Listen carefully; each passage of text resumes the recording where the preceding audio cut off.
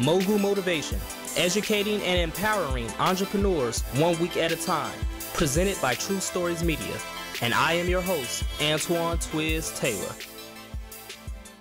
Good morning, ladies and gentlemen. Thank you for tuning in to another episode of Mogul Motivation. Welcome back. I'm happy that you are here. If this is your first time listening, this podcast is for the aspiring entrepreneur who is trying to get over that hump and make things happen. This podcast is for anybody with a dream that wants to aspire higher and accomplish that dream.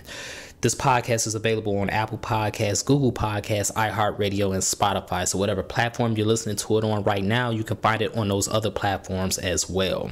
You know, the old phrase goes, one man's trash is another man's treasure. But what happens when we treat our own treasure as if it's trash?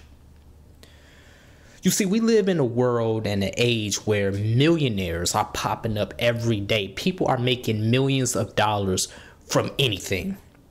You can make millions of dollars from having an OnlyFans page, right? That's the new trendy topic to talk about.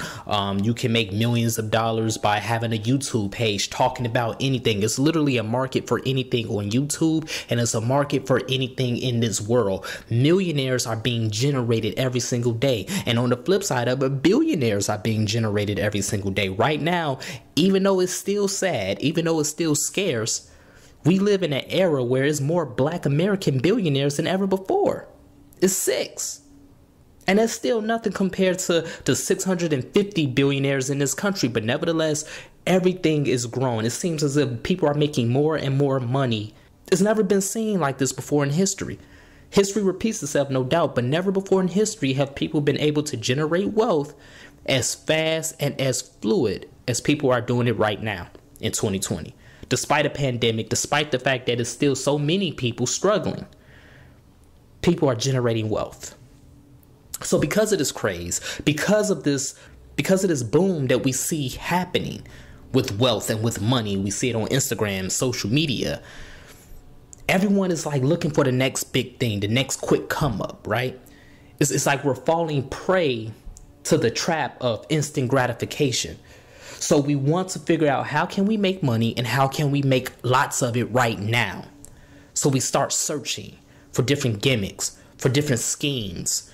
And I don't mean scheme in a bad way. I mean more so, how can we create a plan so that my business or this idea can go from $0 to $100 million by next Tuesday? That's what I mean by scheme. So I don't mean it in a negative connotation, but we're looking for the next come up.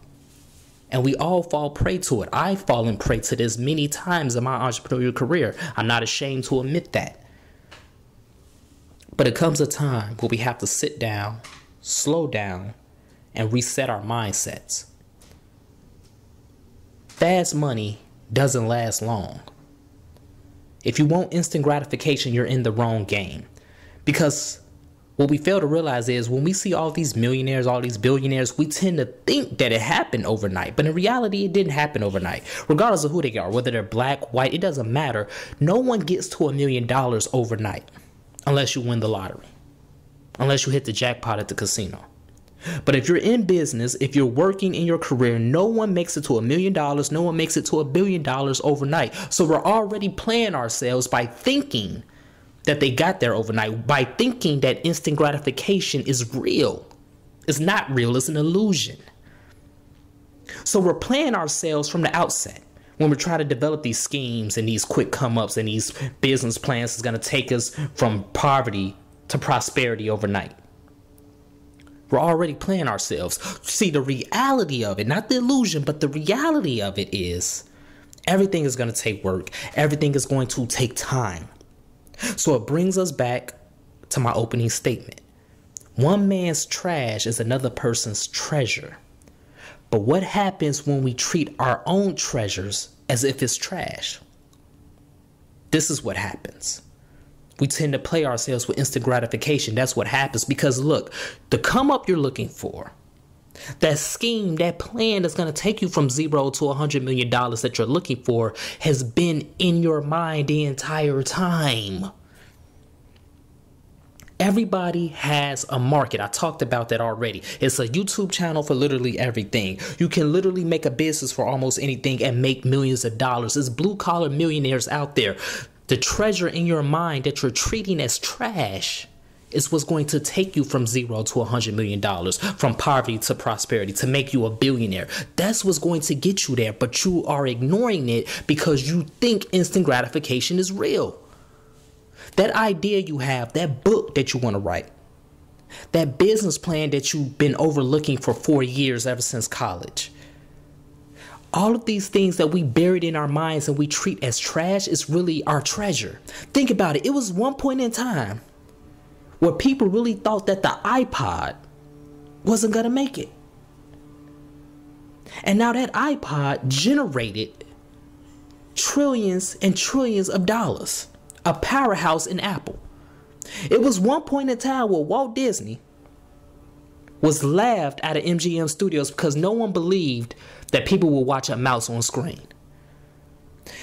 What I'm trying to tell you is, whether you're black, white, don't matter where you come from, that idea in your head, no one is going to believe in it now. You don't even believe in it now because you don't think it can be done. But you have to tell yourself that it can be done because it's a reason that idea was embedded in your mind in the first place. It's not trash, it's treasure. That gold mine you're looking for is within you the entire time.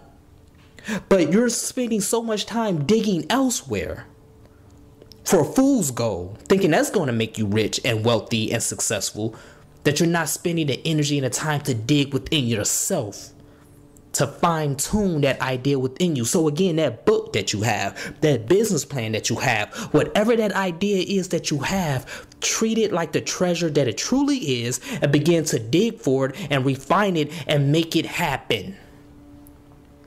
Understand it's going to take work. Understand it's not going to take overnight, but it is going to be worth it.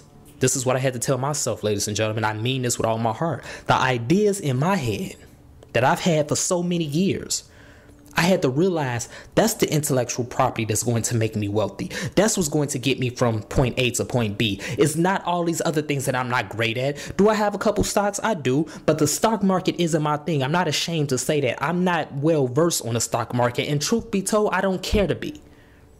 Because it's not my thing.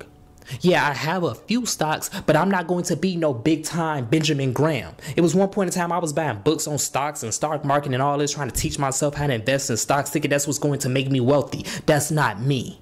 So that's my message this morning, ladies and gentlemen. Stop treating your treasure as if it's trash. Stop burying it under the radar. Dig it up, dust it off, and put it to work. And I promise you, it will yield results. It might not be overnight, but it will yield results because only you can do it the way you can. No one else can do it the way you can. It's billions of people on this earth. Nothing is new under the sun, but the way you can do it under the sun is the unique and only way. So do not treat your treasure as trash.